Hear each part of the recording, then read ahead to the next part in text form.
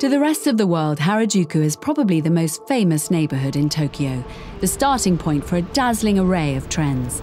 But this neighbourhood is much more than its youthful denizens and their relentless pursuit of fashion. It also has one of the city's biggest green spaces, Yoyogi Park, on its doorstep. And moving in the other direction to Aoyama, one of the most upmarket pockets of retail in Tokyo. Visitors to the park should be sure to look in on an unlikely attraction close to the south entrance. The new public lavatories, designed by the architect Shigeru Ban. Clean and transparent, they turn opaque the moment someone locks the door and glow like a lantern after dark.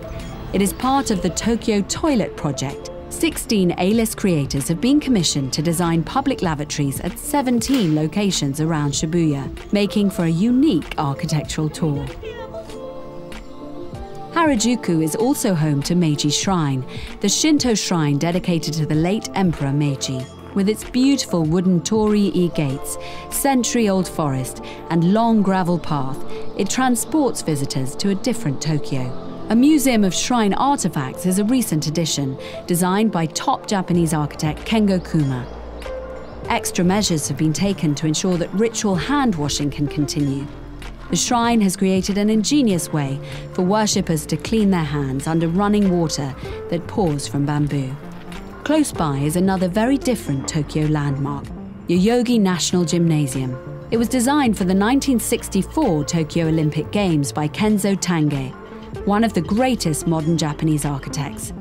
Its swooping roof recalls both an upturned boat and the roof of a Shinto shrine, and it is still in constant use for sporting events and concerts. Moving away from the crowds around the station is a Furi Ramen, a noodle shop which is known for its yuzu shio ramen. The salty broth is given a sharp twist with a spritz of yuzu, a distinctive small Japanese citrus fruit. Walk along Omotesando and you'll see a lineup of designer labels in their remarkable architect-designed homes. This famous stretch leads up to Aoyama, which attracts a more grown-up crowd, drawn to the neighbourhood's concentration of Japanese and international designer fashion. Orally is a young Japanese label making a name for itself in this well-established fashion neighbourhood. Designer Ryota Iwai is a man for detail, favouring high-quality fabrics and clean silhouettes. The flagship is suitably minimal, designed by another young creative, architect Nobuo Araki. On a nearby side street is another boutique, Blumink.